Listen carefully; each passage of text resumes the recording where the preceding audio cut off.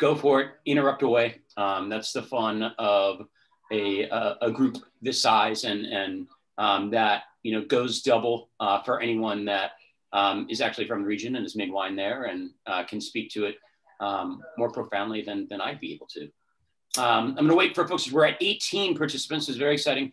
Did everyone receive their wines and hugely traditional Slovenian Italian 7-layer dip? I didn't get the dip. No dip. What? We couldn't ship that to Mexico City. Oh, okay. Yes. See how you are, Vaughn? I apologize wholeheartedly. I'll be back in a second. I didn't realize, so 7-layer dip I was doing didn't appear until like the 80s. It was like like the early 80s. It appeared in like an issue of Good Housekeeping or something. That doesn't mean that there wasn't 7-layer dip before that. But in terms of like the Oxford English Dictionary etymological origins of 7-layer dip, that is the first published mention of 7-layer dip. We went in an Italian Slovenian direction. So John and I have this conversation a lot that, all food is the subject of, or is the, outgrowth of the kind of, cultural interactions that happen in border areas. So it seemed fitting for us to take that a step further and run with the Tex-Mex / Slovenian American or Slovenian Italian thing. So that was the inspiration for the dip. And we thought it'd be fun with the wines. For the sake of everyone at home, we're going to start with the Mexicans. I have the Palafox Mission Rosado and the Vichy Flama Roja here. They're making wine kind of in the same milieu in the Valle de Guadalupe. The cool kids say the Valle. So if you want to sound like a hip young Mexican, say, the Valle. We're going to start there, but I just wanted to thank, first and foremost, Jason and Vaughn for assembling this virtual hangout. I'm really excited about this topic. I was a Latin American history major. I never graduated. I was a terrible student. It's a topic that I find hugely compelling and very interesting, and really, tried to run with for the sake of this event. If you have multiple glasses at home, I find it fun to taste wines beside one another. So we're going to consider wines, in parallel. So we're going to start with the Rosado and the La Frama Roja. And we're going to compare this side by side. And I find it's useful to have wine as chromatic foils, one for the other. So, if you can, I think it's informative to do the same at home. Please don't wait for my prompting to drink. If you're doing so, drink away, have fun with this. I guess it is a school night, but it's a respectable time to drink, even in Mexico City, or especially in Mexico City.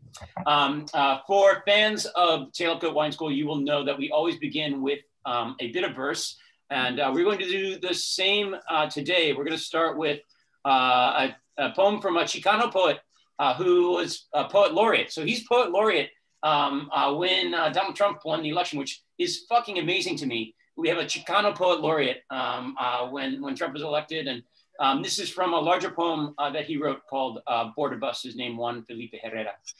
Freedom comes from deep inside. All the pain of the world lives there.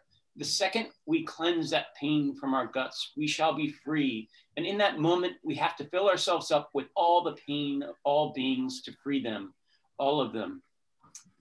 The guard is coming well. Now what? Maybe they'll take us to another detention center. We'll eat. We'll have a floor, a blanket, toilets, water, and each other for a while. No somos nada y venimos de la nada. Pero ese nada lo es todo si la nutres de amor. Por eso venceremos. We are nothing and we come from nothing, but that nothing is everything if you feed it with love. That is why we will triumph. We are everything, hermana, because we come from everything. I love that bit of verse, the full poem, equally beautiful in its own right. And there is an amazing wealth of Chicano and Mexican poetry that deals with, this very subject, the border. When you guys first reached out to me about doing this, the kind of mandate, was a pair of questions. How can wine be defined by borders, be they national, political, cultural, what have you? And how can wine help reframe our thinking about identity and border? And this was to some extent prompted by this project called Borderless Wines that was kicked off by this bloke. This is a gentleman named Peter Wellman. And he kind of had this whole vision for wine connoisseurship as basically a driver of social justice, which I think is super cool. So he thought about, wine buyers as individual actors that are, not only, deciding what to drink on an individual night, but just defining basically like who to support. And through the action of the invisible hand, hopefully, making the world a better place. So he says, wine buying can truly be a form of activism where purchases can help advance regional peace, give regions economic stability from a prosperous wine trade, provide support for farmers in war-torn regions, have a voice in geopolitics, aid in economic recovery, and give insight into many hard-to-access places. If you keep an open mind to where great wine comes from, then that can trickle into an open mindfulness into all parts of your life. And, I like that notion. That said, I decided to take this class in a slightly different direction that felt a little more consistent with the field of border studies, and wine, as we, think of it, is hugely concerned with borders. One of my favorite wine writers, this English bloke, Oxford or Cambridge, Don, I forget where he went to school. But he said essentially that wine is a map.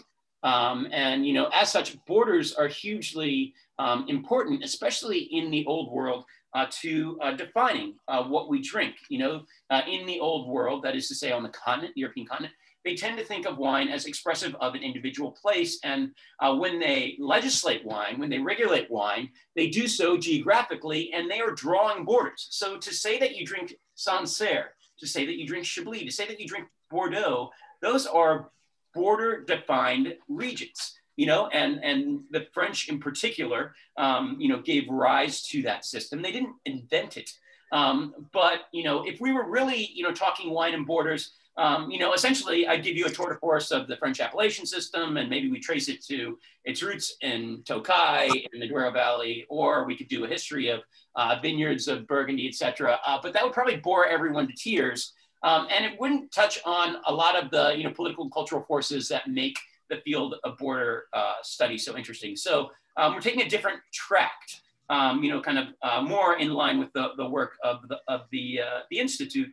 And we're looking at wines from a pair of borderlands, and we're thinking, what does it mean to make wine, on the littoral, between one entity and another, and between places, between peoples, between cultural forces, between economic entities.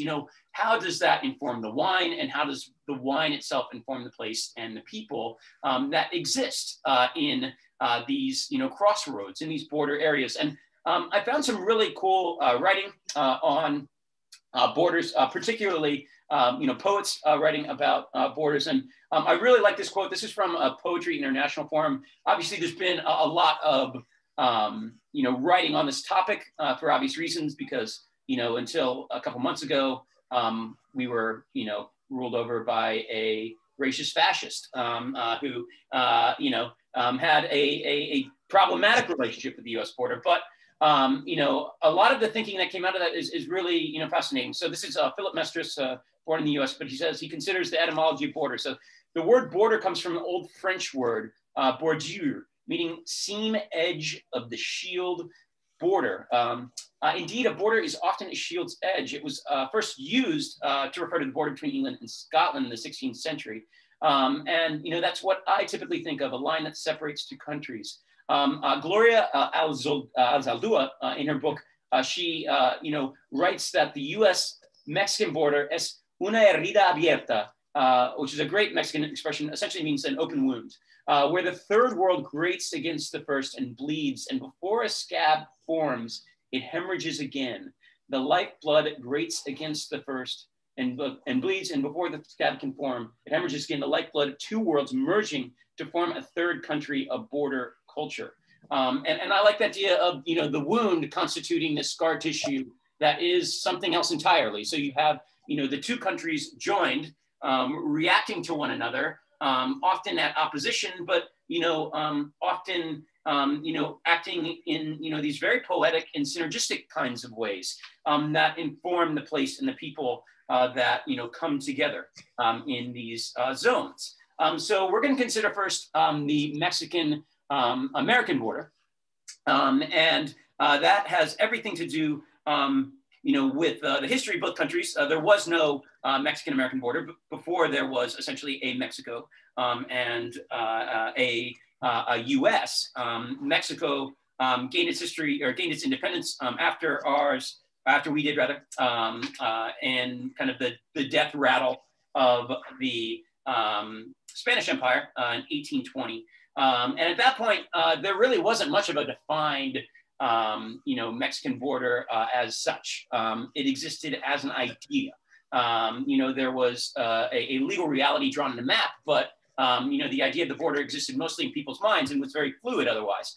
And the border region between Mexico and the United States was hugely underpopulated, except by American Indian inhabitants. But the Mexican government actually spent quite a bit of time trying to essentially populate its border areas. And initially, when American settlers spread their way from Texas into Mexican land, the Mexican government felt very good about it. They encouraged the original Texans to populate their state because they thought they would bring order there, and they thought they would guard against these, incursions that they'd be experiencing from American Indians. But that quickly went awry for the Mexicans.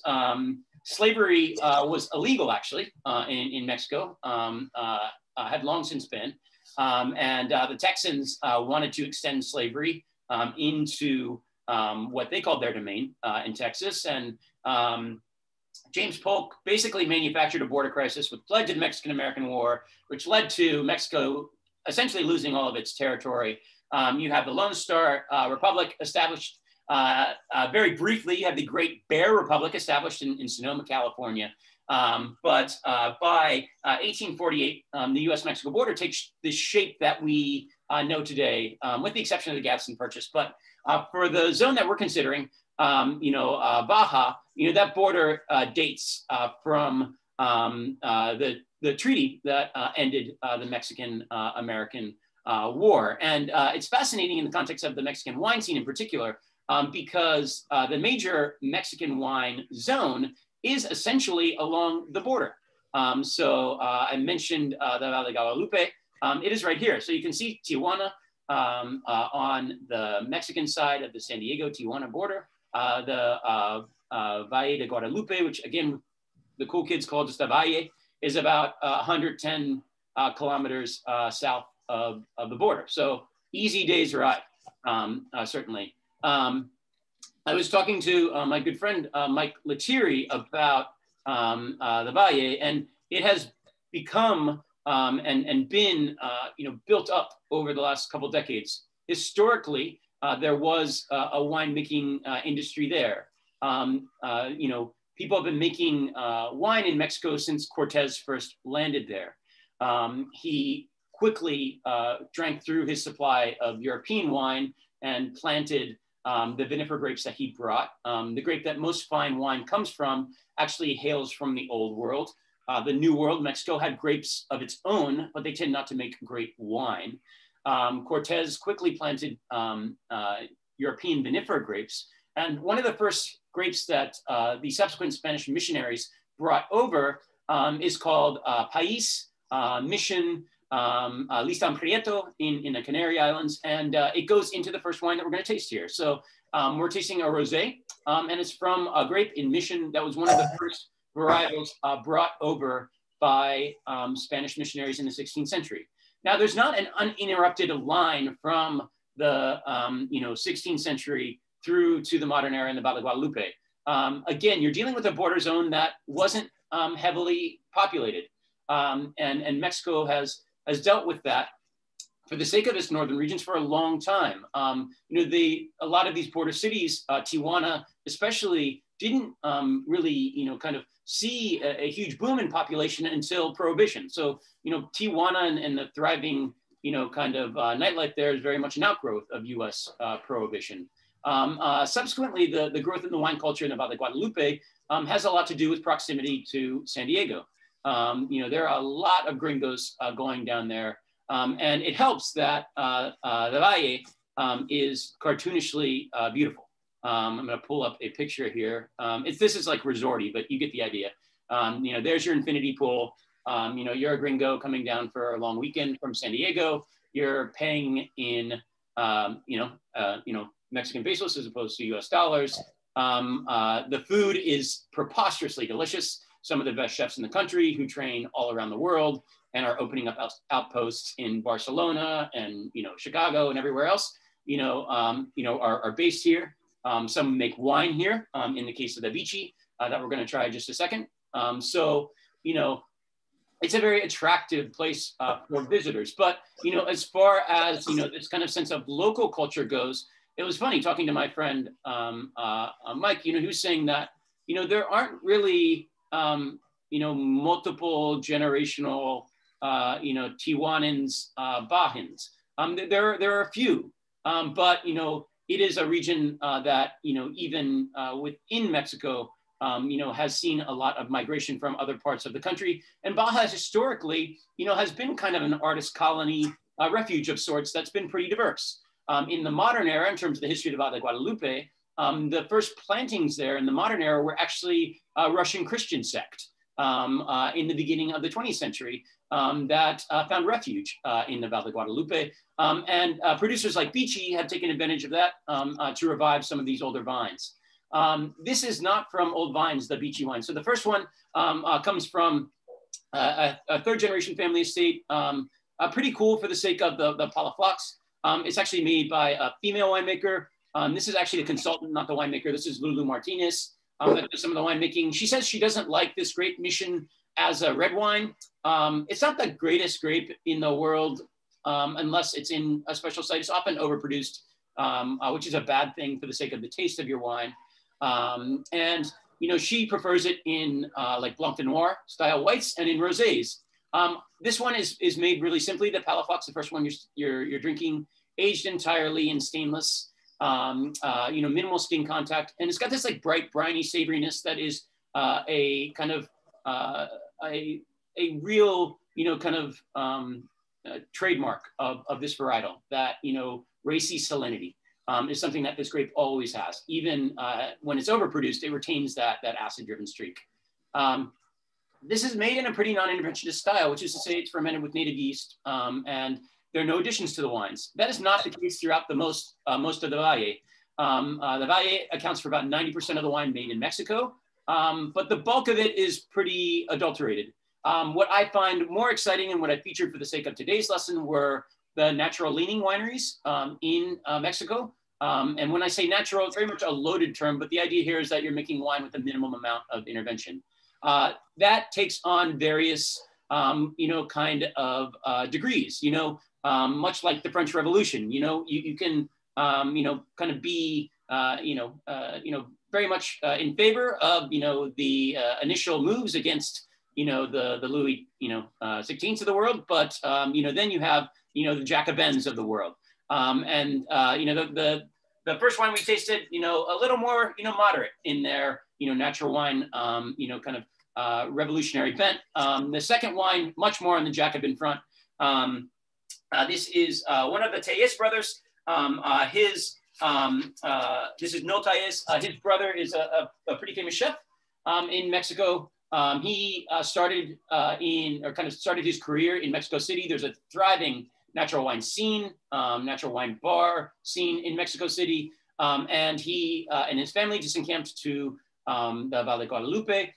They work with older vines. Bichi in the Sonoran dialect means naked. They have a lot of fun with the lucha libre figures on their label. So they're playing up these Mexican cultural tropes in a really fun way. You can't see it on the front label, but on the back label, you get the back of your naked luchador. You would feel certainly like you got cheated if you didn't get to see the luchadors, culo, as it were. But you get both sides. Sadly, in 4-ounce form, you guys don't get a sense of that. But this is wine on the edge. Wine made in this international, kind of natural style without sulfur. And that is to say that it's, in its own way, kind of challenging. These guys are probably, I would say Beachy is the best known, brand as such, hip, kind of more internationally marketable brand to come out of the Valle de Guadalupe. I had trouble with these wines. I've liked them in previous vintages. They are unsulfured, and as such, they experience a wine flaw called the mouse. Some of you, I imagine, are getting a sense of that at home. I tried to encourage you to keep these cold. That is because mousiness is a microbiological fault that reveals itself as the wine warms. And it presents as this perception of like, I get this like, if you ever had hamsters as a kid, this like rodent cage with cedar shavings thing. It is hugely unpleasant.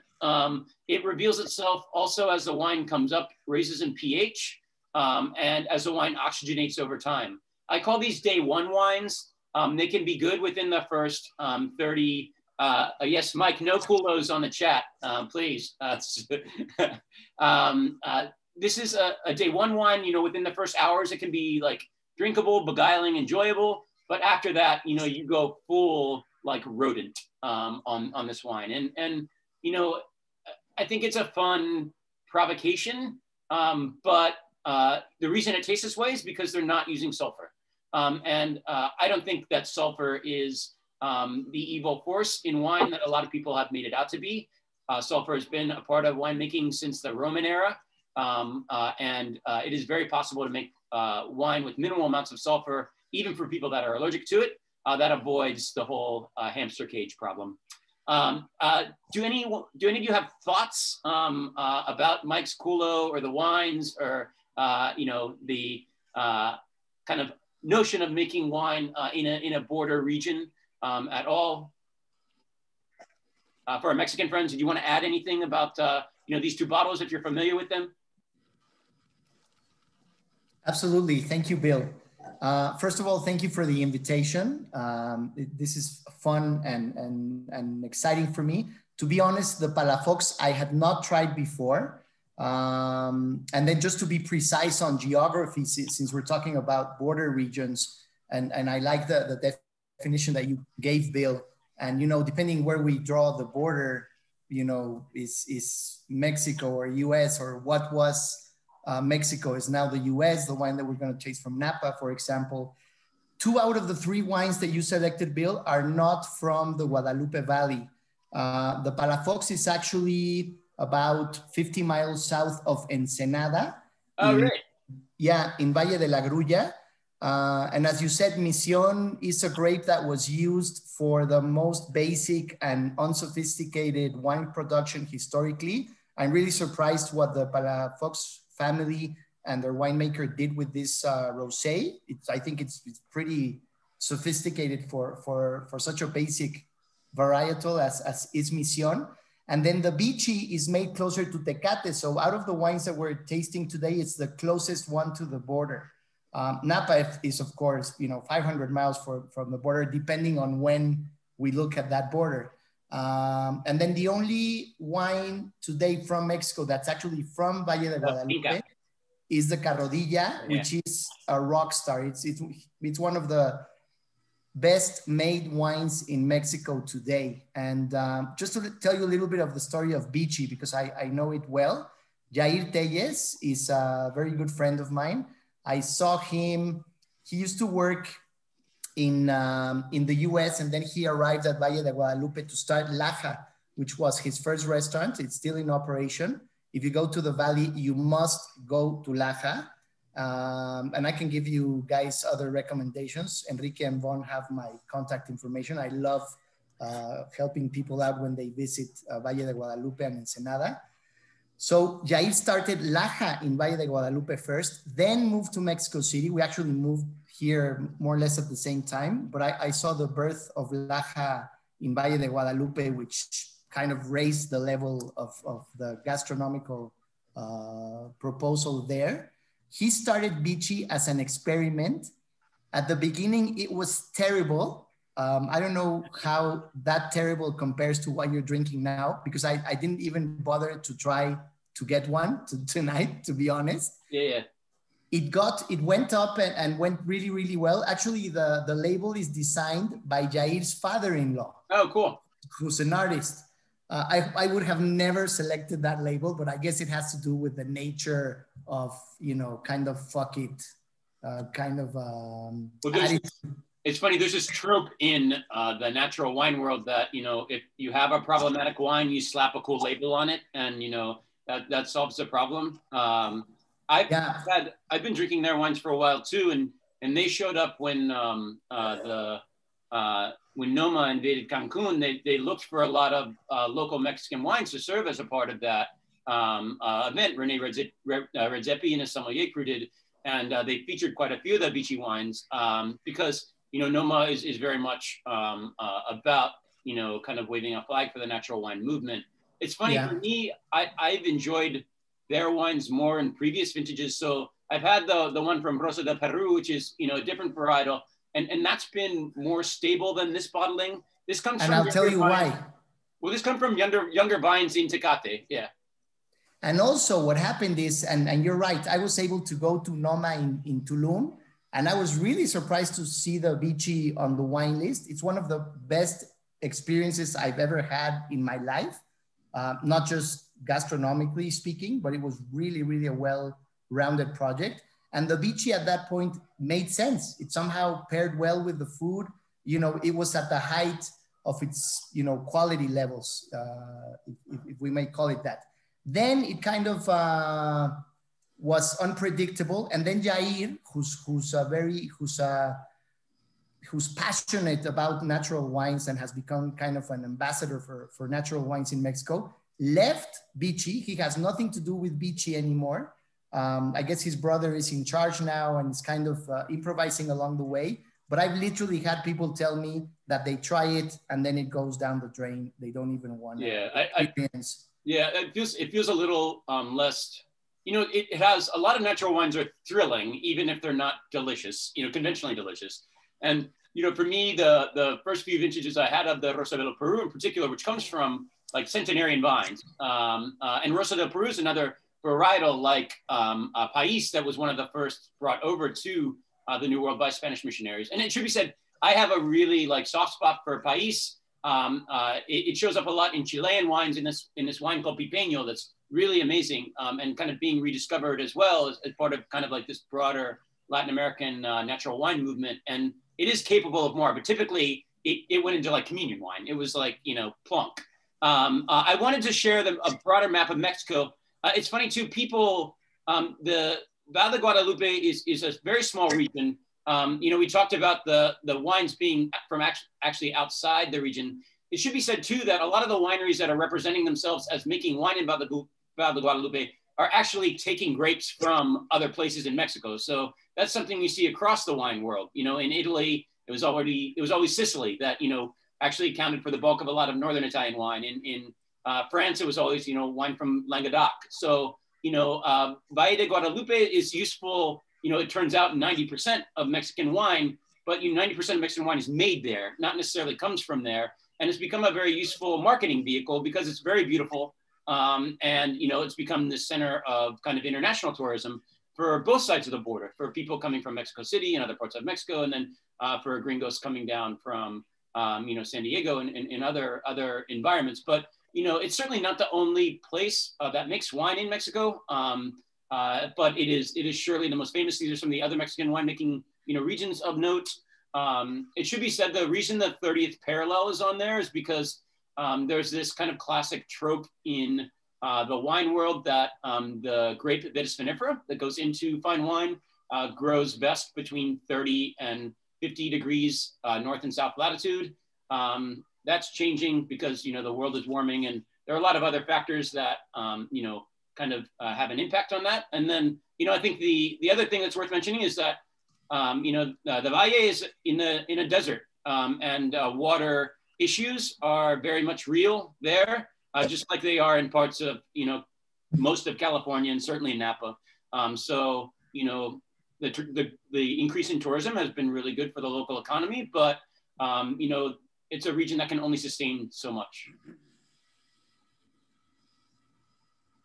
Do you want to, let's move on to the, I think La Cordillera, you seem very excited about that wine. I love this wine. I'm going to pull up, do you want to talk about this one? I'll pull up a picture of the estate. And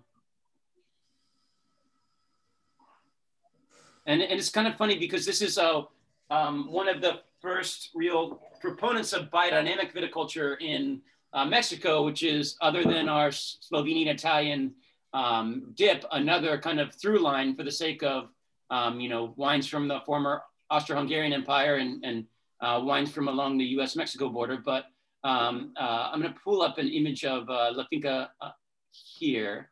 And this is a really stunning wine. And you're dealing with one of the, you know, America's foremost winemakers in Gustavo Gonzalez, who actually is UC Davis trained. So, you know, we're going to talk about the next two wines and kind of deal more with the fluidity of the border. So, you know, there wouldn't be American wine without Mexican labor. I think people don't, you know, say that a lot, but it really needs to be understood. And, you know, as such, it, you know, is very fitting that Mexico is, you know, really within the last decade or two beginning to kind of claim its own, you know, kind of place on the international wine stage. But Finca La Cordillera is one of the first biodynamic certified states in Mexico. This is their Syrah, which comes from 100%. I think this is all estate grown fruit, is it not? Anyway, I believe it's estate grown fruit. Yes.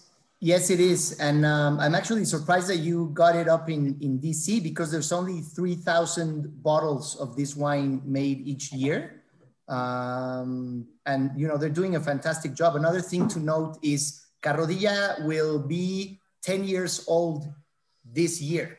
I mean, it's a very young winery doing very interesting things. And, you know, the Mexican wine industry in terms of quality winemaking, it's also still really young. The first winery that started making decent wines in Mexico was Monte Chanic in the middle of the 80s. And then the boom of Ensenada and Valle de Guadalupe, which is by far the most important, you know, Bill mentioned that 90% of the wines produced in Mexico come from Baja California. And after Monte Chanic, Hugo da Costa started Casa de Piedra, which is still one of the best wine produced in Mexico. But in the past 20 years, there's been an amazing growth of wineries and production in Baja, and Carrodilla is definitely one of the most interesting. They managed to, somehow, I still haven't figured it out, how they managed to not get the minerality and the saltness of the lack of water in the earth affect their wines so much as other labels that you may find in Mexico. So I think this Carrodilla Syrah was a great choice. I opened it 30 minutes before we began, and it's still, you know, it's strong. And the fact that they do varietals 100%, they have 4 labels that are 100% varietals. They do an amazing job. Yeah, and I you know, it's funny. I find a lot of the cuisine in you know, in Baja has this like almost like Mexican Mediterranean quality to it, and this wine has almost like a Southern Mediterranean inflection. You know, Syrah is a grape that figures prominently in you know, a lot of Mediterranean regions in the old world, and it's a grape that does well in warmer environments. But I love their wines because they reflect kind of like the, you know, kind of sun-kissed fruit of, you know, a warmer place, but they're very elegant as well, which is really hard to pull off, and they're incredibly sophisticated. I love, so the Syrah is banging. My first love was they make the Canto de Luna, which again also has like a beautiful label. So the you know, which doesn't go without saying, but their mascot is an Argentine, basically like a virgin of the vineyard. But they're playing with a lot of like these kind of mystical tropes for the sake of biodynamic agriculture. biodynamic is this system invented by an Austrian philosopher named Rudolf Steiner. It kind of grew out of a series of lectures that he gave in the 1920s. And Rudolf Steiner is the man behind the Waldorf schools. He's a really interesting cat, but the idea here is that he envisioned the farm as a self-sustaining entity. So it's above and beyond, a step above and beyond just organic. And it envisions, you know, the people, the animals on the farm contributing equally to the welfare of the plants as everything else. And it has been increasingly embraced by quality conscious vignerons around the world because it engages this level of mindfulness, you know, when working with the vines. That's really not possible otherwise. It has been derided as pseudoscience. But that said, you know, some of the greatest wines in the world are made by people implementing biodynamic principles. So it is a place where I think, you know, at the very least, yes, the inspiration is not purely scientific, but, you know, certainly the results can't be argued with. And to have, you know, this estate making wines of this caliber in, you know, the Valle, I think speaks to, you know, you know, how far the wines have come. I think it also speaks to, you know, the way in the wine world that a lot of these ideas are transferable and like borderless. So, you know, you have someone like Gustavo Gonzalez that's studying at UC Davis, which is essentially the Harvard of, you know, American wine schools, along with Cornell, I guess. And then, you know, you have, you know, people like the consulting, you know, viticulturalists at Palafox that, you know, are studying in Bordeaux. So there is this kind of, the wine world is very fluid that way and very fun that way. And when you are initially making your way up in the wine world, it's very common for people to globetrot and work a harvest in, you know, Chile, and then work a harvest in the Northern Hemisphere, and then work a harvest in Australia, and then work a harvest in and because, you know, harvest is the most significant time in the calendar. So, you know, you get this, you know, spread of ideas. And that is new even in the old world. You know, that's not something that people did in France, you know, in Italy, in Spain, and Germany until this last generation. And I think, you know, a lot of people are benefiting from that. And then you see this like internationalization of ideas in wine culture. And, you know, I've not been to Mexico City, sadly, but I think you see that for the sake of the natural wine movement in Mexico City. What is the wine drinking culture like in Mexico? It's growing. It's amazing. In the past 20 years, it's grown a lot. I wrote a piece when I was living in Ensenada about it was called Mexican Wine Country with a question mark. Sí, señor. You know, it was. I arrived in Ensenada in '98 for Vendimia, and I did not know we were making these wines. So Vendimia is the like the annual like harvest, kind of like a harvest festival, yeah. Harvest festival, yeah. Correct. And you know, those festivals were small. They were local. We had, you know, people come from other places, but it was still like a very, I don't know, small town kind of celebration. And now it's crazy. Like if you try to go to Vendimia in Ensenada, hotels are crazy expensive. There's no room. It's actually not as fun anymore now. That's it's funny because my friend said the same thing. He said, you know, he went down when he was first, you know, teaching at UCSD, and you know, he said it was amazing. You know, it was still kind of more rural, and he felt like he'd stumbled upon this like winemaking Eden. And you know, he's gone back to some of the same wineries, and he just sees like a bunch of people that look like him. It's just like, exactly. It loses. Hugo da Costa has a good phrase. He says that if there are bad roads, that brings good tourism. Yeah, totally. Good roads bring bad tourism. So we're getting bad tourism now. I know a lot of, I've heard that before. I know a lot of winery owners who intentionally do not pave their driveways because of that, you know? Who's your friend at UCSD, by the way? Michael Lettieri. Okay. He doesn't teach there anymore. He works for a separate think tank, but he goes down a lot. He did a Fulbright in Mexico City. He got really into the mezcal scene in Oaxaca. That's a dangerous scene to go it's amazing though. It's really interesting. But yeah, it is a dangerous scene. Enrique, and I asked because Enrique and I have another very good friend who actually specializes specializes on the US-Mexico border. It would be fun to invite him to one of these gatherings at some point. His name is Teddy Cruz, and the way he understands the US-Mexico border is amazing. Yeah, so Lethierry is the Senior Fellow for Human Rights at the US-Mexico Studies Institute at UCSD. He does a lot of work with like drug violence and stuff like that in you know, throughout Mexico and disappearances, but he's very interested in the drinking culture throughout the country, like on the side. He knows more. I didn't realize this, but apparently Tijuana has a really big like craft beer scene that he's like really plugged into.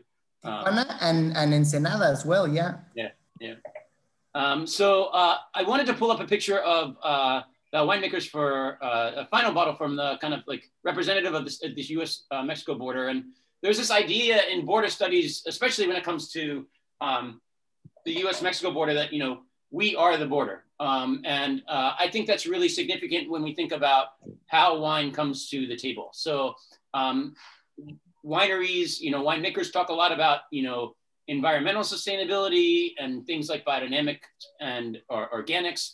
But you don't hear them talk about, you know, the people that are, you know, pruning and harvesting and, you know, doing all the manual labor that is required to bring these kinds of wines to the glass. And that's hugely significant because in a place like California, roughly 90% of the agricultural workforce is Mexican. It's actually under stress now for a variety of reasons. Mexican economy has gotten better, border enforcement has gotten a lot stronger. But I think the cool thing is you're starting to see second and third generation Mexican Americans starting to own the fruits of their own labor and starting to make wines. And this comes from one of the most famous such estates. This is the Ceja family. You see, I forgot names here, but the daughter of the proprietor there. Her father came over initially in the 60s.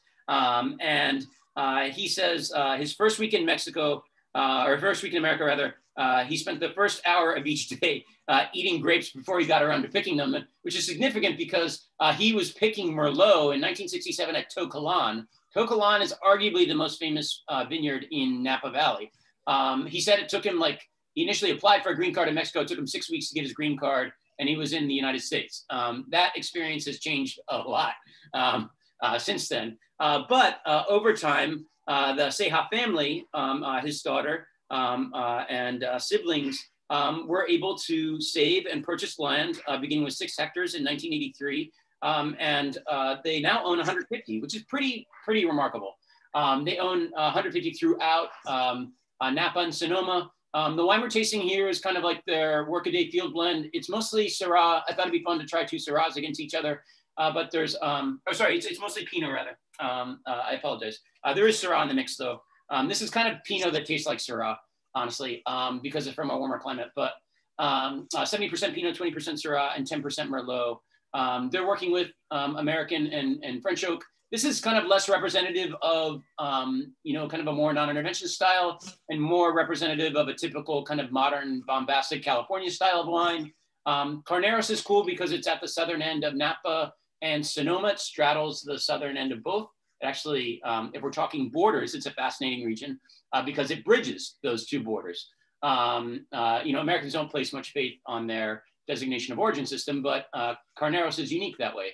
And it sees this really cooling influence from the bay. Basically, the closer you are to water in California, the cooler it is. North-south doesn't matter as much as proximity to the Bay Ocean. So you get a cooling influence here for the sake of the wine, which is still big. You're tipping the scales at 14% alcohol and change, but, very drinkable. And this is just their workaday entry. Honestly, I don't find, this is one of those wines that, for me is more interesting because of the people making it than it is, on the face of it for the wine. But I think in this industry, it is really important to have people that don't look like me making wine. In the kind of, within the economic structure of winemaking, it's really important to have people that work the land, actually, ultimately, own the means of their own production, because it's very hard. It's very expensive business to be in. Most winemakers get their start by purchasing fruit and making wine on the lark, as opposed to purchasing land. And there's a reason why the bulk of wine owners look like I do, as opposed to reflecting the full tapestry of the people that have contributed to making the wine industry what it is. If the kind of ownership structure reflected the labor force, there would be a lot more Spanish brand names, Hispanic brand names in the wine world. And I do find it, if you do find yourself ever visiting a winery, I would encourage you to just think about that.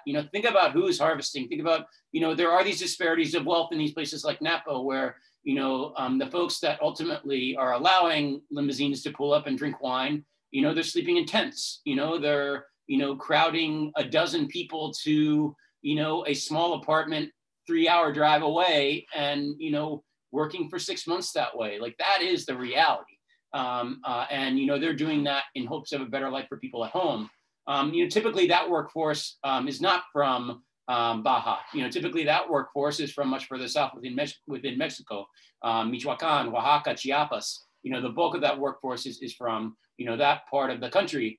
And that goes for most agricultural labor, but that particularly goes for the wine world. For me, the fascinating kind of redeeming thing about wine work is it's a very highly specialized form of agricultural work. So particularly with the H2A program, you will get, and I know a lot of wineries that work with the same, crew year in and year out. And it can become less exploitative. If you're working with the same people year in and year out, and, they, prefer to spend 6 months here and then 6 months, in Mexico at home, then, that's viable. That is a more humane economic structure. But there are still a lot of gaps for the sake of the welfare of this largely kind of Mexican migrant labor force working in the wine industry on this side of the border. That said, it's really cool for me too. I mean, I have some of my fondest memories on the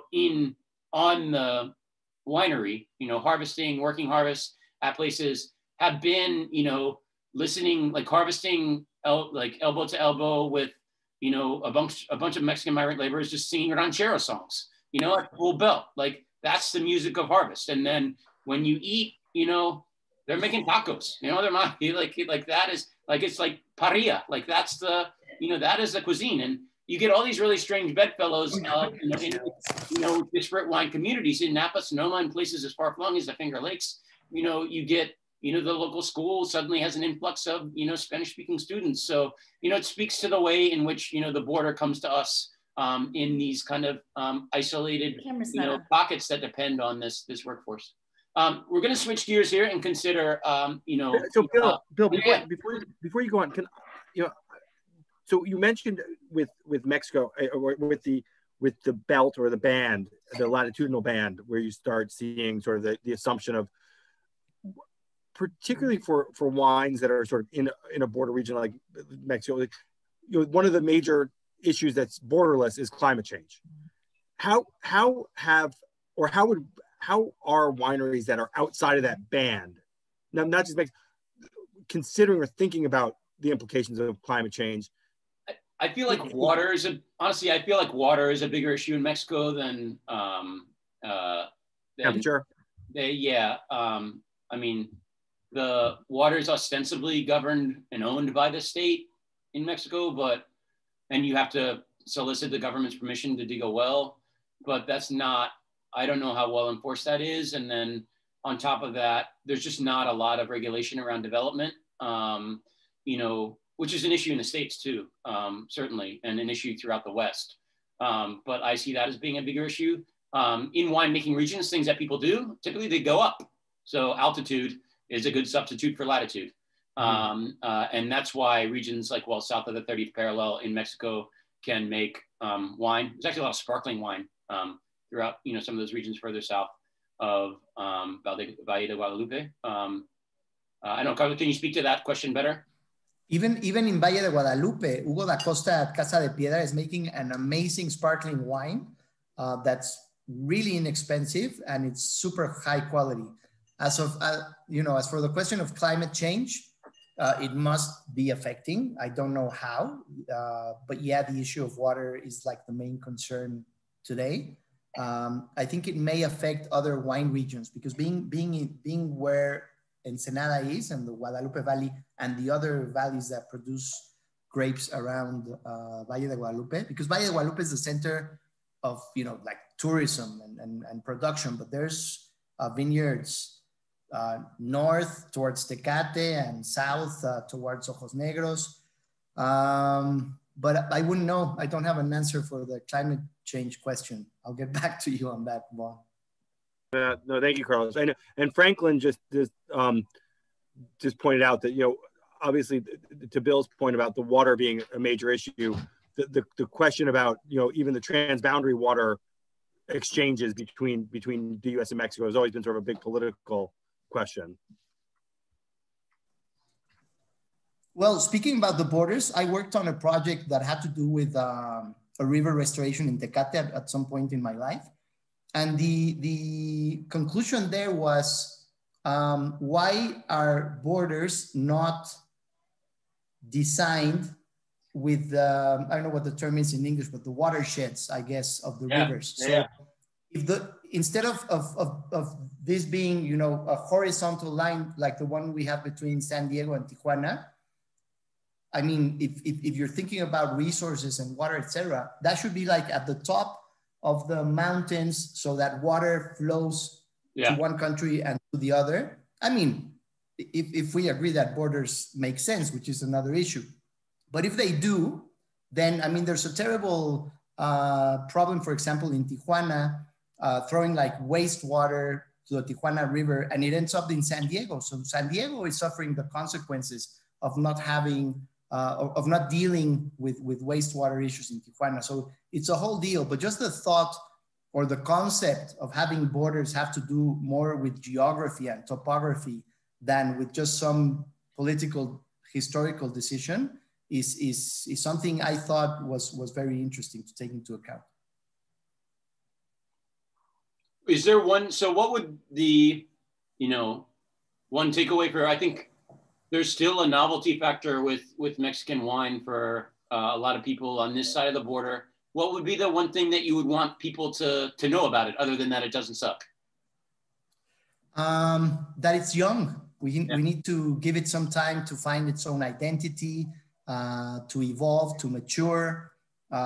It's a really fun time now. It's like, I mean, I don't want to compare it to a toddler, but maybe to, it's just a very young industry and there's lots of things happening all over the place. There's people that are not taking it very seriously. There's others who are, like Carrodilla, for example, and Palafox, evidently. It's really interesting. My suggestion is that the next meeting that we have is there. Once we're able to fly, you can all fly to San Diego. We'll get a nice vehicle, drive across the border, and we can spend a fun weekend in Valle de Guadalupe. That's what I would suggest. Oh, that sounds great.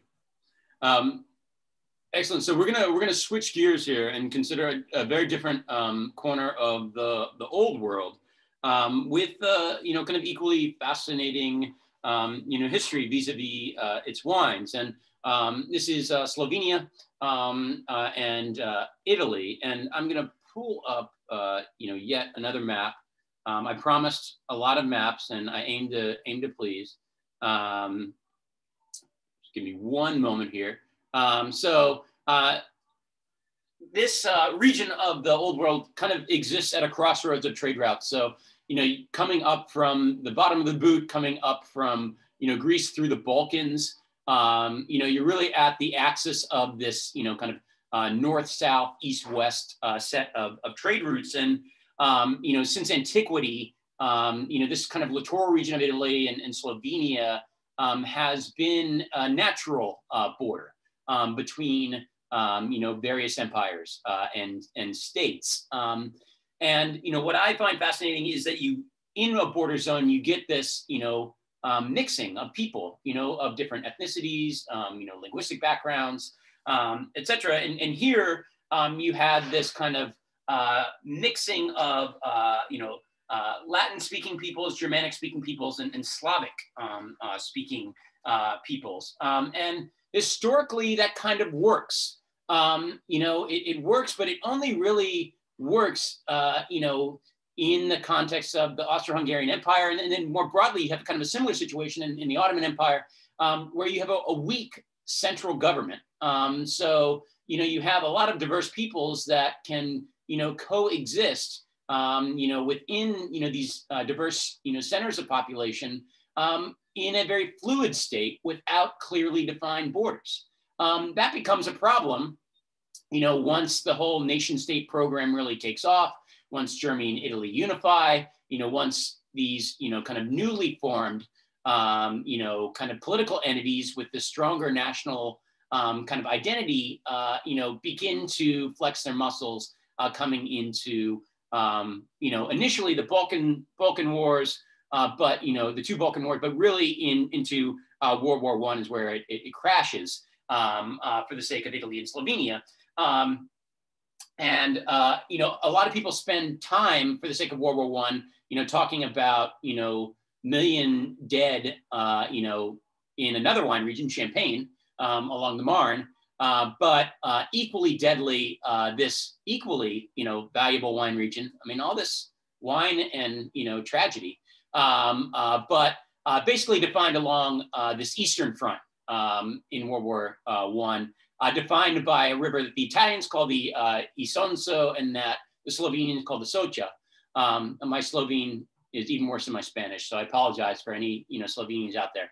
But the Italians are great opportunists in World War I originally, or ostensibly they're part of the Triple Alliance, so they pledged their fate to Germany and Austria-Hungary, but they hedge their bets and ultimately take a heel turn and do the backroom. They basically cut a backroom deal with the Allies to gain access to the Austro-Hungarian littoral, which is to say, make historically Slovenian-speaking lands Italian.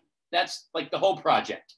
And there's a huge militarization of this front, very cold, miserable fighting. Over 1.5 million people die over the course of 12 major battles. Fascinatingly enough, the Italians ultimately lose the 11th and Seminole battle, but of course they win the war, so they gain a huge chunk of Slovenian territory. Sadly, in the interwar period, they and actually Slovenia in that time, essentially ceases to exist and loses access to the sea. It's a big, you lose that access to the sea. That is a big, national problem. But fascism doesn't work out as well for the Italians under Mussolini. They are big losers of World War II, which cuts a chunk out of Italy and Yugoslavia gains. But the Yugoslav system kind of more of a Serbian project than a Slovenian project. So the Slovenians are caught in the mix here. For the sake of wine, it's really fascinating because everybody's drinking the same juice. The same grapes are prevalent across borders. And we're going to try a pair of wines that are essentially the same versions of different things across the border. But through the mere accident of history, these wines are made very differently in the Cold War era. Now, Yugoslavia, not part of the Warsaw Pact, but still very much kind of behind the softer Iron Curtain. Say what you want about the merits of state-sponsored socialism, very much a quantity over quality paradigm for the sake of the wines, not good for wine quality at all.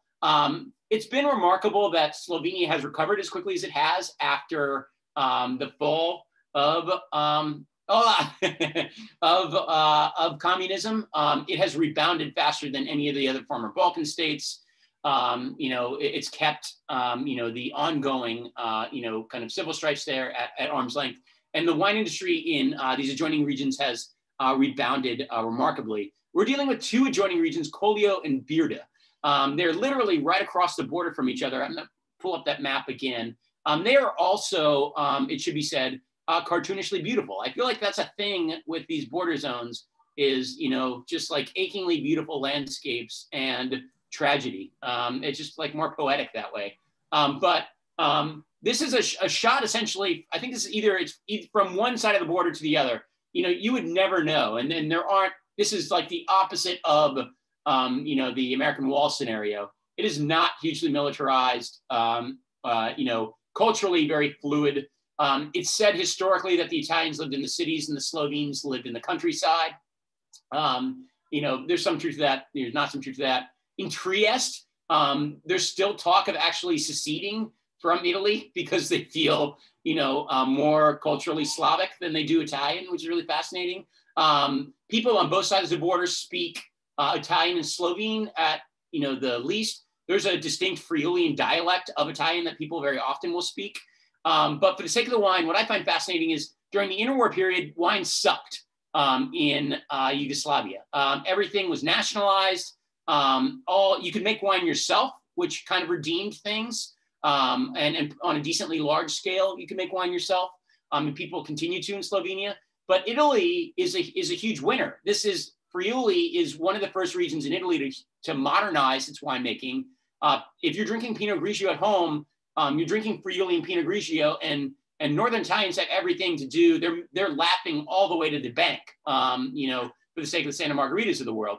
What's remarkable to me is in a relatively short period, you know, these two sides have, you know, relatively equalized. And so, you know, you know, the Slovenes have, you know, kind of caught up and influenced the Italians for the sake of re-embracing more of these non-interventionist styles that already existed in the region, but they're kind of reclaiming as their own, which I find really fascinating and kind of touches on, you know, kind of the conversation we were having vis-a-vis, you know, the beachy Palafox wines that we tasted earlier. This is a pair of Pinot Grigios on the Italian side. So this grape is Pinot Gris originally. It's important to understand that Pinot Gris is a family of grapes. If you look at Pinot Grigio on the vine, it looks more ruddy colored than it does, you know, hard and fast white. You know, it has this kind of softer pink hue to it. If you get any time on the skins, then the wine reflects that. And traditionally in this region, there's a long history of making what hipster insufferable Psalms call orange wine or amber wine. For those uninitiated, orange wine is wine made from white grapes, but the white juice is left on the white grape skins. So a wine that typically doesn't pick up any color picks up color from the grape skins. And there's a long tradition of making wine that way from white grapes on both sides of the Birda Collio coin here. Bill, sorry to interrupt, but I don't know if that's the way they made the rosé at Palafox. No. Oh, yeah. So no, I was just speaking to more broadly like a non-interventionist spiel, as opposed to like orange wine. That's just a direct press rosé, as I understand it, from the Palafox. Got it. Yeah. Bill, can you confirm? Can you say again which wines are on? I think there's some confusion. I apologize. Yeah. So we're drinking two Pinot Grigio on the Italian side from Vinica e Vinica. The Vinica family. They started the winery in the 30s. And then we're drinking the Movia Sivi Pinot, Sivi being, you know, gray in Slovene. And so this is the Pinot Grigio from both sides of the Italian-Slovenian border. And thank you for keeping me honest there, Jason. I get ahead of myself for the sake of explaining these things. But we've got the labels on the bottle, so I think everyone's just trying to figure out which. Yeah. Sorry. So this is Vinica Pinot Grigio and Movia Sivi Pinot.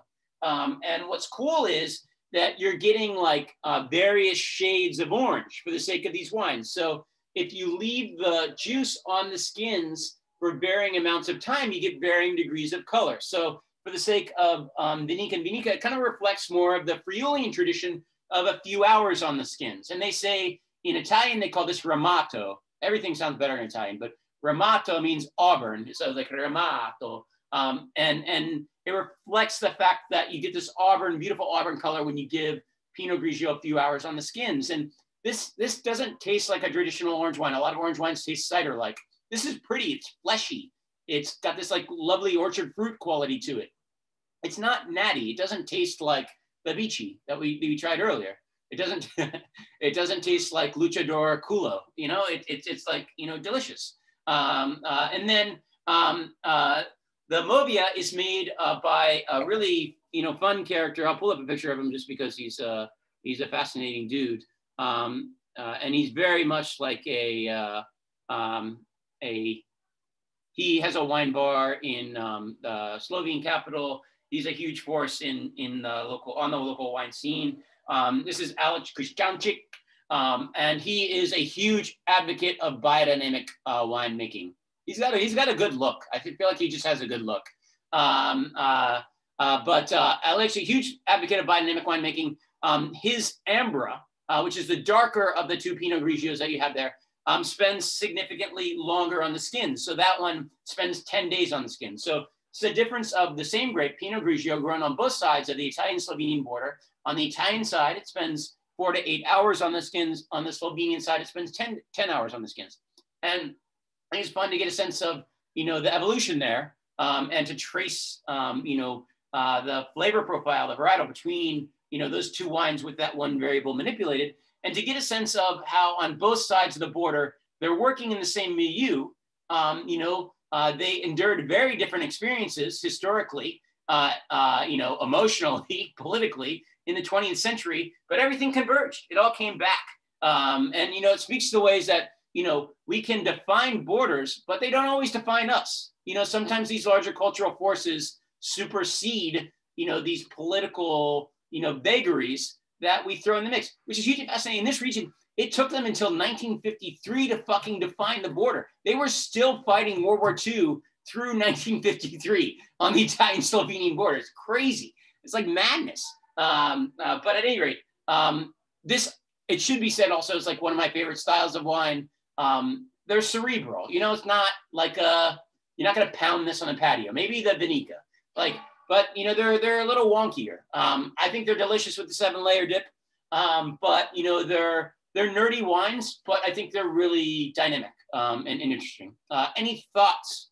Anyone want to weigh in? I had Ted Cruz or Fled Cruz. Jason, I confirmed which wines. No culo. Glad to hear it. Any thoughts on these two offerings? Pluses or minuses for Italy versus Slovenia? Slovenia all the way. So much better. Slovenia. We have a. What do you like about the Slovenian? I don't know. It just tastes better. I don't know. Great. Tasty. I'm not actually a fan of white wine. I like cool. Red wine, but I like this one. Awesome. So this is very much like a white wine for red wine drinkers. That's kind of that's the whole program. That's the whole program. I passed the test. And that works texturally, because the thing that red wine has that it derives from its contact with skin, tannins. And you know, white wine typically doesn't have that grip. And this definitely does. You know, and texturally, I find it really interesting. I think, like, as you drink more, you know, hopefully if you don't descend into, you know, Baudelarian excess, you know, you start to get, you know, interested in the texture of wines as much as, you know, definable tasting notes. Carlos, I feel like Bill, do they open up differently because of the differences in the tannins, or not? I find that they evolve differently. So tannins, this is kind of wonky and scientific, but tannins are these like long chain polymers. So there's these like long molecules that get longer and longer as a wine ages, but counterintuitively, they actually get so long that they drop out. So we lose if they get sufficiently long, we lose our ability to kind of perceive them. So they get longer, but they soften for us as they age. So these wines will age differently, dramatically so. But I don't, whether they open up differently, I think they will, but that has more to do with the quality of fruit and the acidity, I think, than the tannins, you know, initially in the glass. Fair to say that Vinica is more acidic. Is that a? I think that's fair to say. I think a lot of that has to do with winemaking style. I think they harvested a little earlier and they were after something that was kind of like brighter and crunchier. Whereas Alish, like knowing that he was gonna throw more skin contact at this, you know, went for kind of a riper style for the wine. And do you have, can I ask another quick question? Do you have a sense between the Italian and Slovenian winemakers? Is there robust conversation? Is there a sense of stature? So huge, like it is, there's not a, like there is a border, but the situation there is like the situation along the, San Diego Tijuana border before, we started actively border enforcing. That border historically is fluid. People just went back and forth. I had friends in the service industry who lived in Mexico and went to school in Texas before 9/11. That was the border, the level of militarization that we've become accustomed to at the US-Mexican border is counterproductive, criminal, like morally destitute, all sorts of things, but also pretty recent, the situation here is like the opposite extreme, super fluid. This wine actually comes from vineyards on both sides of the border. It's crazy. So there's fruit from the Slovenian wine in the Italian. They only allow that kind of under the table because the Slovene grapes are actually a lot less expensive than the Italian grapes. And there have been proposals of a cross-border Carneros kind of situation between Colli and Brda, but the economics of it don't make sense because of the variable cost of the wines because of political vagaries, which is like really, hugely fascinating. Carlos, have you had either of these wines? Are you familiar with the wines from this region? I'm not, and I was unable to find them here in Mexico, to be honest. I did get another Pinot Grigio that was similar, just to not be like Enrique, who's sipping rum in the Dominican Republic. But I wanted to comment on something. It's interesting. I mean, this conversation between Slovenian and Italian winemakers, it really doesn't make a difference because it's wine. It seems to me, I don't know the region, but it seems to me like it's one valley with an imaginary line across it. So the difference doesn't really come from the nationality of the winemaker. Yeah. It comes from the philosophy of the winemaker, who could be of any nationality. The border becomes irrelevant in that region. It doesn't in Mexico or in Ensenada and the US because they're so far. This is one valley with an imaginary line across it. And in Mexico, and I agree, it changed in 9/11, but the geographic condition of being, 500 miles away in Napa and 100 miles south in Ensenada is another condition. Here you have the same wine region and just the philosophy of the winemaker. It's not really nationality. No, that's a really good point because the physical, the geographical conditions are not different. Colli, I think Colli and Brda actually in Slovenian and Italian essentially mean hill. Like it's a hilly landscape that, consists of a series of river valleys. And so there are no, you have the Alps on one side and then you have the Adriatic on the other. But aside from that, there are no like physical, significant physical barriers that, lend themselves to obvious geopolitical borderline. And you're dealing with European distances, which are, a lot, kind of tighter than, West Coast distances, which are just, a lot. Absolutely. Yeah. And here's a fun story talking about winemaking and borders. When I arrived, I lived in Ensenada for a while. Hugo da Costa was still the winemaker at Santo Tomás before he started Casa de Piedra. And he did a binational project, which was very interesting because he partnered with, I'll tell you the name of the winery in Northern California when it comes to mind. But he did a wine where they would produce half of the wine in the US, half of the wine in Mexico, and they called it Duet. Awesome. It's still a label that exists, but when Hugo left, the relationship, the winery was Wenti in California. They did an amazing wine and they invited an artist to do the label every year. Enrique Ciapara, who's a good friend, did one of the recent labels. But then when Hugo left and the relationship, was his, they began doing Dueto from 2 different vineyards in Ensenada, which, kind of misses the point. Yeah. What Hugo started doing in his new venture at Casa de Piedra was that he continued to do this project with Wenti in the US and now Casa de Piedra in Ensenada. He called it Contrast.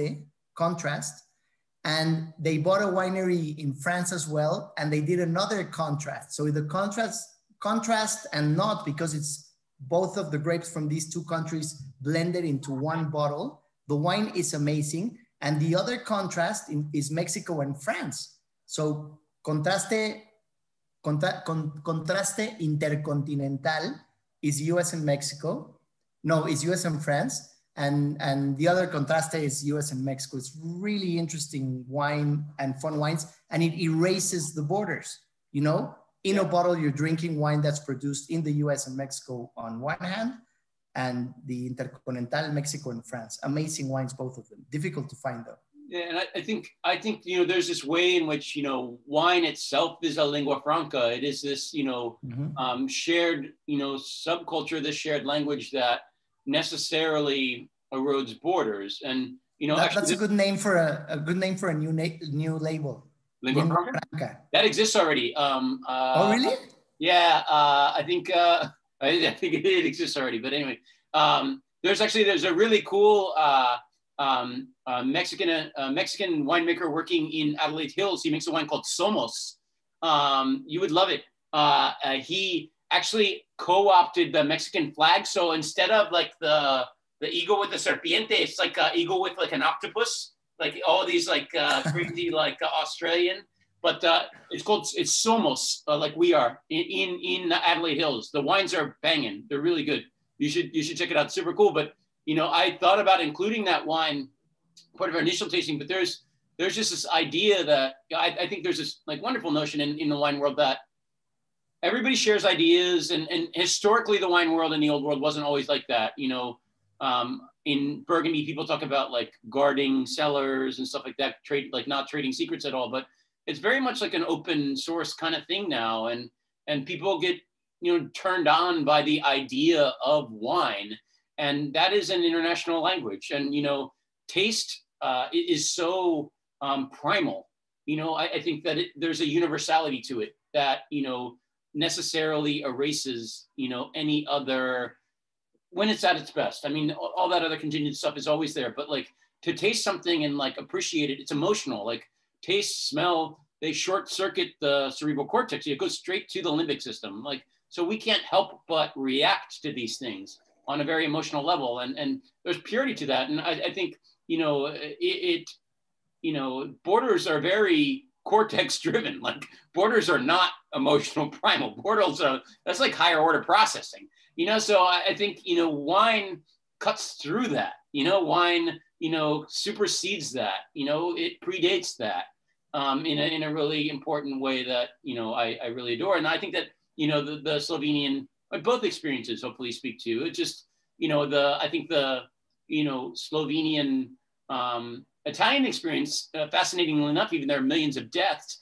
is like more of a success story for border relations. Whereas I feel like increasingly, sadly, the US-Mexico experience is gone the other way. You know, but there's always opportunity. You know, there's opportunity there, and I think, you know, looking at the younger generations in both countries, I think there is, you know, an increasing willingness, you know, and desire to, you know, erase those lines and experience the best that each culture has to offer. I'm going to quickly go through these. For the labor part of the wineries in Italy and Slovenia, is it the same source of labor? Fascinating question. So the labor flows that happen here happen in the old world. It's a little different. So there's a broader tradition of working the land in winemaking areas. So I have a really good friend, Melanie Pfister, in Alsace, and it's really amazing. So she's in very like far northern Alsace, and it's a little bit off the beaten path, but her picking crew is all the retirees in the village. And if you don't speak Alsatian French, you're not invited. It's like awesome. That's gangster. Like that's old school. That's how the small estates used to work. Increasingly on the production side, it's harder to get younger Europeans to want to do this work. You know, that just happens. The equivalent of Mexican migrant labor there, Poles and Romanians. So within the EU, but, you know, less economic opportunity, which is fascinating to me because I always hear from particularly the Germans that the Poles the Poles are very like religious and like they don't drink as much, but the Romanians are just like fucking wild. So everybody wants to get like the Polish migrant labor as opposed to Romanian. But at any rate, like, yeah, there are labor inflows within the EU that inform who picks grapes the same way they do here. Those dynamics are always going to exist. There's always going to be, you know, an underclass and a moneyed class. You know, that happens everywhere. You know, the question is, how do you make, you know, farm work noble? Do you feed and house people in a way that, you know, reinforces their dignity, or do you erode it? And, you know, the Europeans have done a lot better than we have with those questions. All right, so we're gonna close things out with Rebula. So Rebula Galore. So we're drinking, I should say, I don't want, Jason, don't come after me. So we're switching gears. We're drinking now Rebula on one side of the border, so and Rebula, both on the skins. So Rebula Gialla and Rebula Gialla and Rebula in Slovenia. More cognates, but both on the skins. So the Stekar on the Slovenian side, younger family, grown grapes for ages. Actually, good looking younger bloke does the winemaking here. This is actually not the most flattering picture of him. I picked it for the landscape. They're better. He looks better in some other photos. And he has like a really active Instagram account. But at any rate, that is, you're dealing with their Roman Stekar and his Rebula. His Rebula spends 24 days on the skin. So more skin contact than any of the other wines you've had before. And then one of the most iconic wines in the nerdy sommelier pantheon, Josko Gravner's Rebula. Josko is one of my winemaking heroes. Pull up a picture here. And this is Josko. So Josko, you're on the Italian side, but his family's Slovenian. They always spoke Slovenian at home. It's an accident of history that they speak Slovenian. There's stories about the border being cut. One of the most famous is that a farmer's house was like on one side of the border, on like the Italian side, and his commode, his outhouse, was on the Slovenian side. So he had to, you know, pass back and forth to take, you know, to do his business. And then the other version of that is, the one cow was Yugoslav, the other cow was Italian, but all sorts of stories. But anyway, his family's culturally Slovenian, but on the Italian side of the border. But they own land on both sides.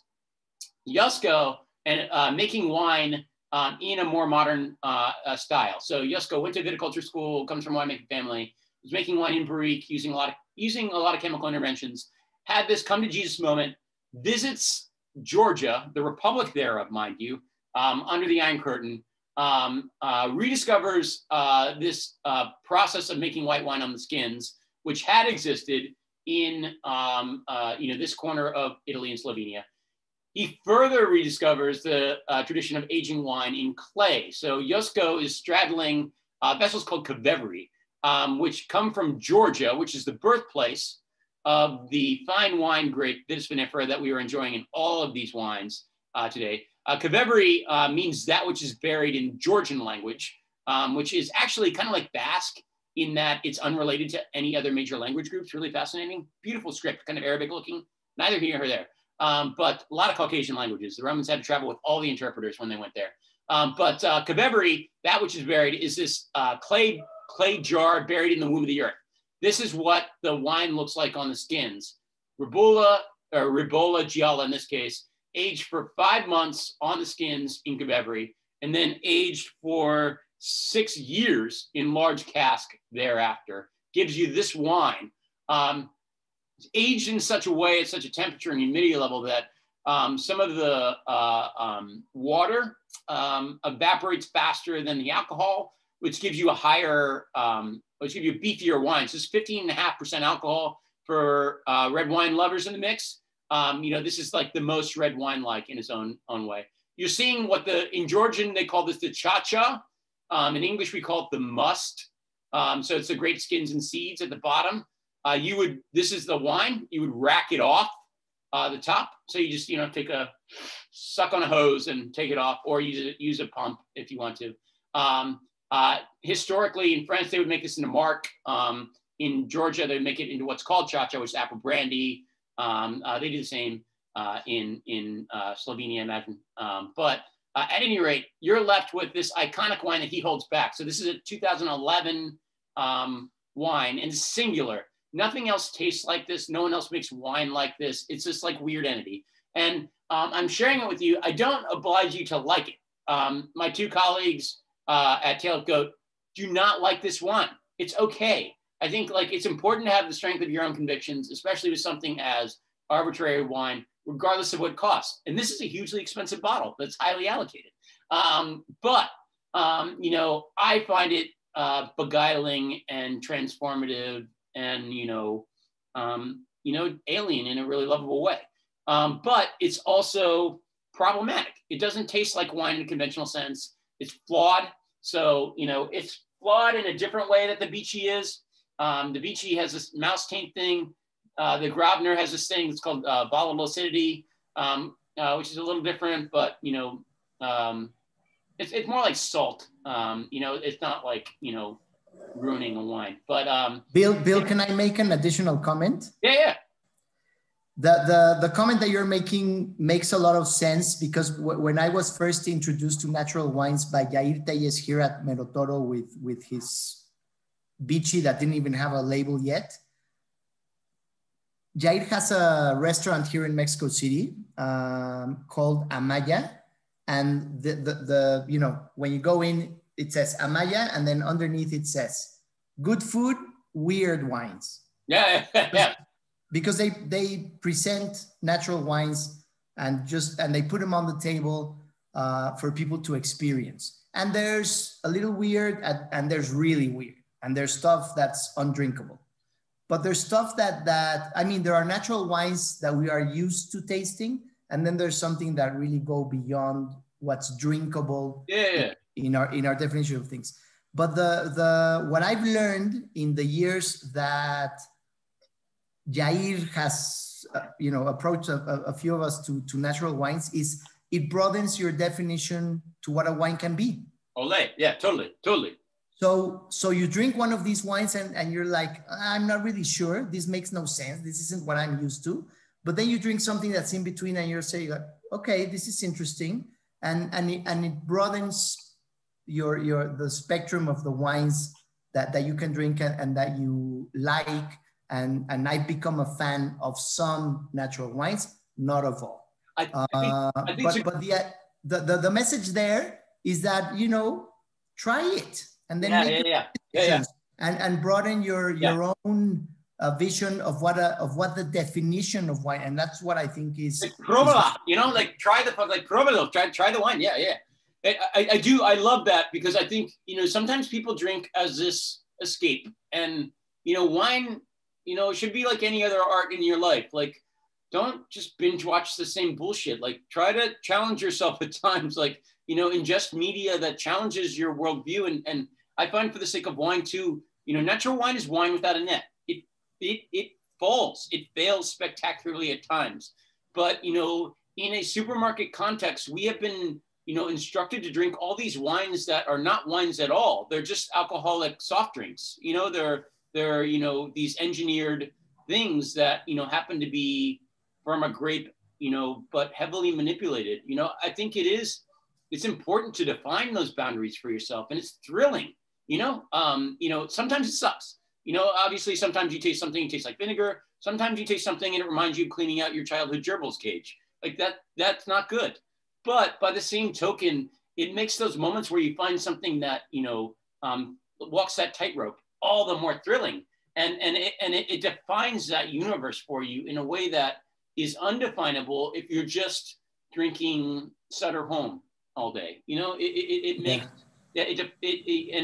and also, like, a lot of these, non-interventionist wines, they do, like, when they're done well, they do speak poetically to a place in a really profound way. And they work really, really well with food. Like, one of my favorite natural wine experiences was at Cosme, Enrique Oliveira's place in New York.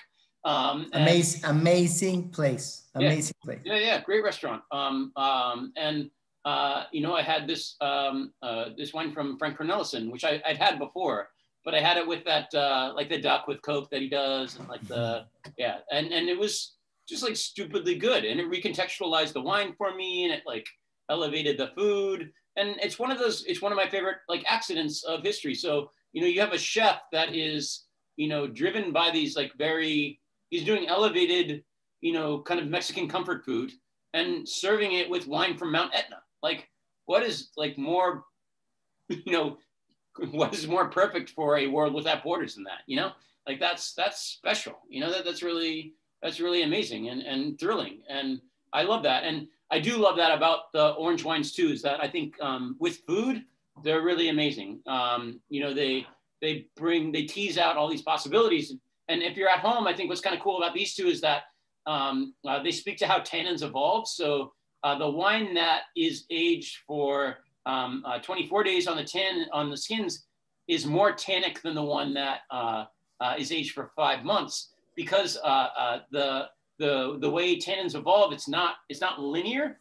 You know, you get to a point where the wine itself has kind of saturated, you know, more tannins than it can possibly, you know, kind of leach out, and then they start to resolve in a way that makes them less acrid or astringent or drying, and you know, that's the point you get to for the sake of the Gravner, and it's just it's a unique one. Like, again, it's a unicorn. Like, you would never start your career as a winemaker and say, I want to make Josko's wines.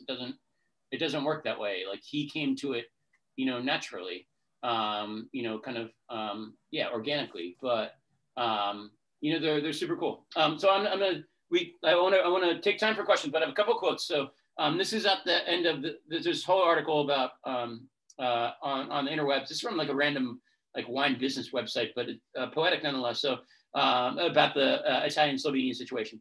After 100 years of bitterly divisive contact, Friuli and Slovenia again gravitate toward each other.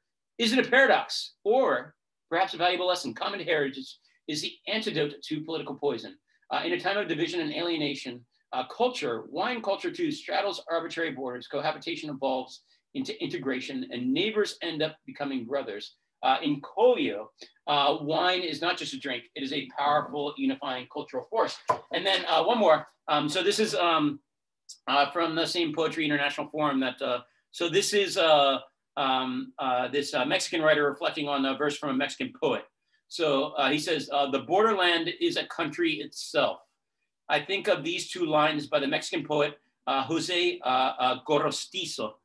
No es agua ni arena la orilla del mar, which means the seashore is neither water nor sand. I love that quote. You know, I think it's la mezcla. It's like the combination of both those things that elevates it into something else that can be so much more profound. So, you know, I think in the context of, you know, this lesson, hopefully, you know, the moral of the story being that, you know, we celebrate our border regions as opposed to stigmatizing them. So cheers to that. We always close out with a pandemic toast, alone together, or, you know, solo unidos. Salud.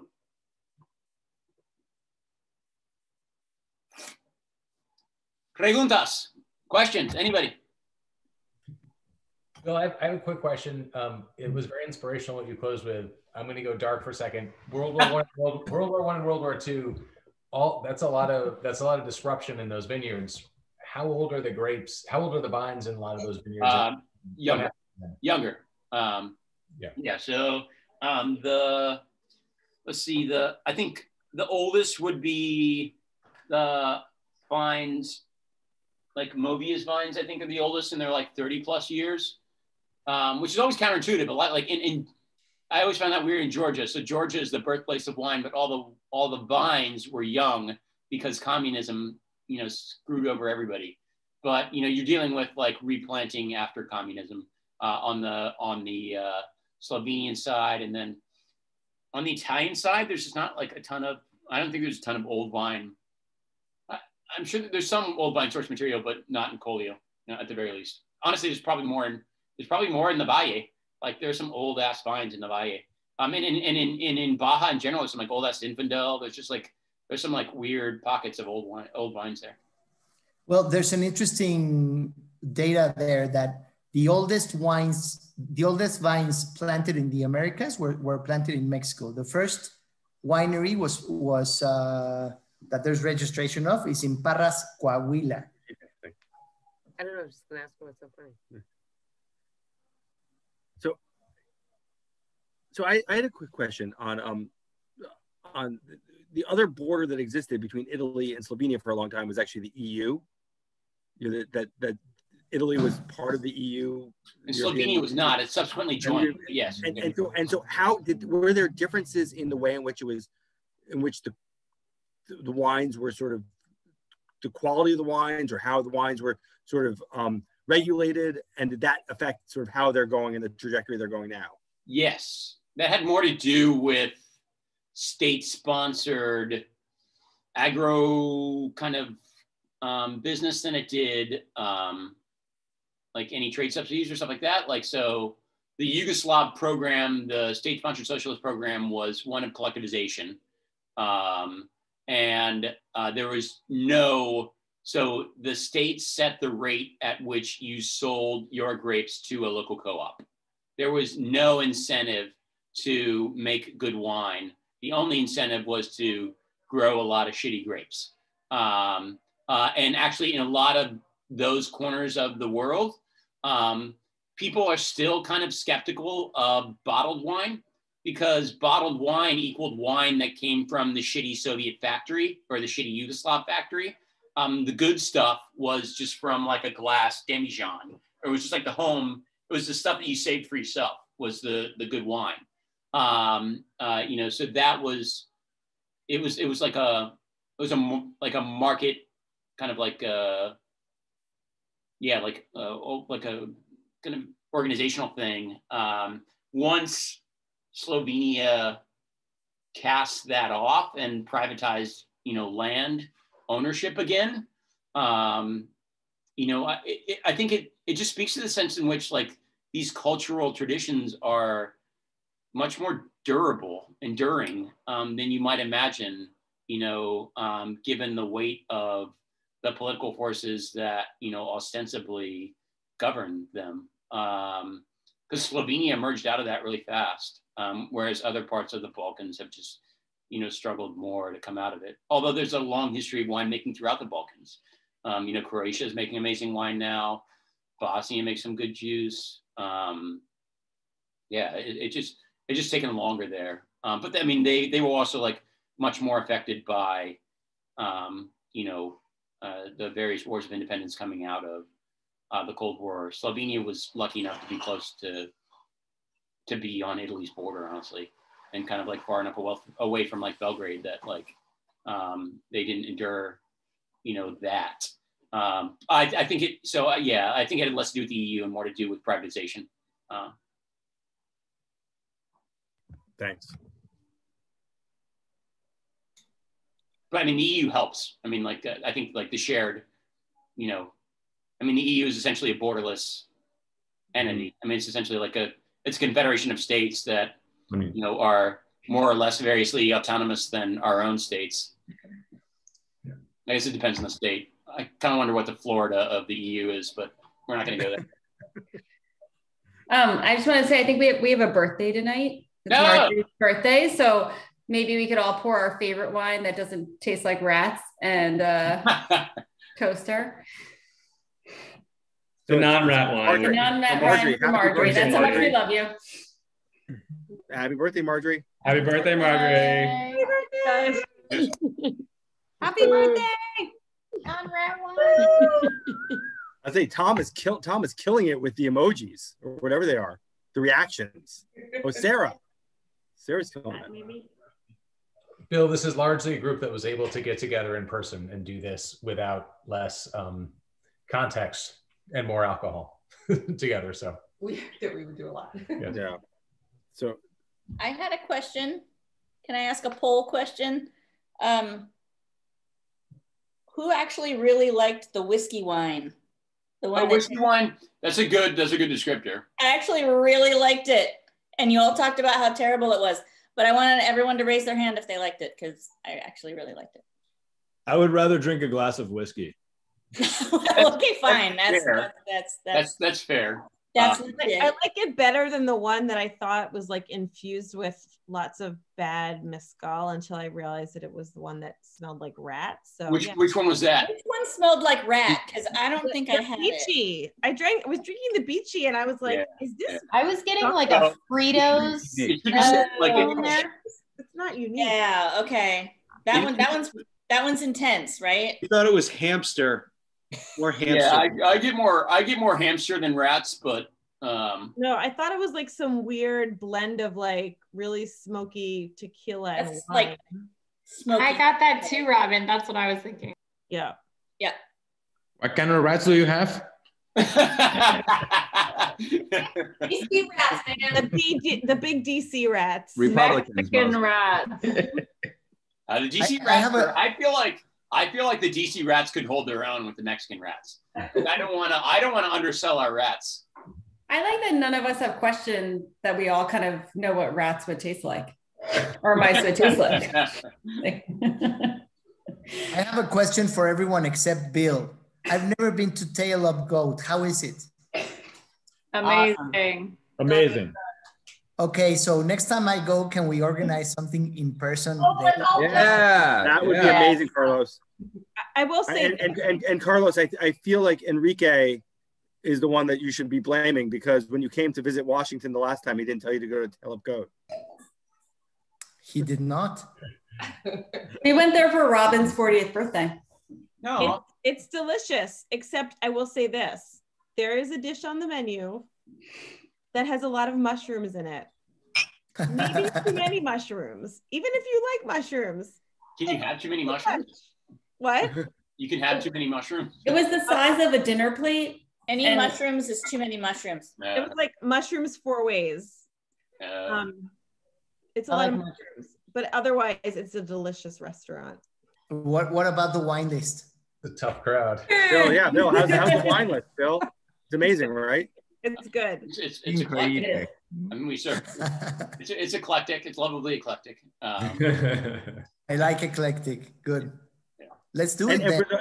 And for those that don't know what Tail Up Goat is, do you want to tell Bill? Because I think it's a great. Well, no, it sounds like it's a weird name. So my business partners are. One of my business partners is from the Caribbean. She grew up in the U.S. Virgin Islands, and there's this expression because apparently it's like a really pressing concern between the population of sheep and goats on the island to be able to tell the difference between the two. Mm-hmm. So they say tail up goat, tail down sheep. It's just like a little bit of like local Caribbean wisdom, and that was like the non sequitur that we embraced for our first restaurant. And then I got naming rights on our second restaurant, which is naturally a reference to a ancient Greek drinking song. It's called Reveler's Hour, but that comes from a sculptor was thou glad my soul, grave for me an ample bowl, worthy to shine in hall or bower when springtime brings the Reveler's Hour. I'll put in a plug not only for Reveler's Hour pasta to go for dinner, but the sandwiches for lunch are like DC. Thank you. Yeah, so that's great. It's really good. Jason, our car still smells like those sandwiches. It's been a pandemic, so that's one of those things we probably don't make any money on that we're going to continue to do just because I like it so much. And you know, we've pivoted into like wine store plus restaurant, and I'm having too much fun with it to stop. So yeah, and I'd put in a plug for Bill, Tail Up Goat, Reveler's Hour for 40th birthday celebrations and special occasions. They catered to my plant-based diet and threw an amazing party for me for my 40th. So really awesome. Outdoors. Amazing night. Great night. Wow. Awesome. You guys dressed up. You look great. Thank you. You look amazing. Hey, Tom, I'm going to celebrate my 40th birthday there. You should. You should. You should. That was the last time I wore a belt. I see so many familiar faces now that people are speaking up. And pants. Yeah.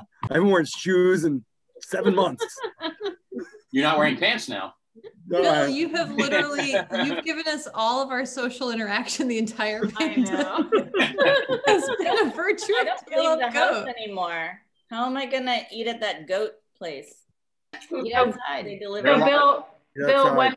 when COVID's over, what's the first place you're going? I'm guessing Mexico City. You really need to get there. I have a lot of places to visit. It's become hugely problematic because I've been able to, it's been fun. It's a fun problem, but I've been able to engage a lot of like winemaking friends. So I feel like there are a ton of people that I owe visits at this point. So what's first? The bar at Two Amy's is the first place. And then after that, I don't know. I mean, I owe the guys, I need to go up to the Finger Lakes and help them with harvest, but I probably, I want to work harvest with, I'm kind of weird. Like I enjoy as relaxation more like manual labor, but I'd love to visit Felipa and William in Parida, Portugal, and like work a week on the land with them, and then my wife could meet me for a second week, and we tour around Portugal. Well, after you do all that labor that you love to do, you're all invited. Mexico City, the scene here is amazing. Enrique, Maria Luz, and I can host you here. It's really, really fun for those of you who haven't been. Not only Valle de Guadalupe, of course, and Ensenada, but Mexico City is really going through a good moment. So you're all welcome to come. Yeah, it's fantastic. We'll take you up on that, Carlos. So, Bill, thank you so much for doing this and for supplying the wines and for supplying the level of sort of passionate knowledge to this topic.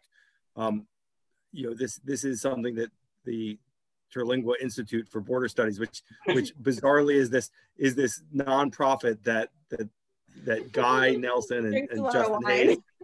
Oh, sorry, am I muted? No. Yeah, well, Terlingua is this amazing place on the, and I know Robin and Mike have been there, is this place that is this totally bizarre place that sits right by Big Bend National Park.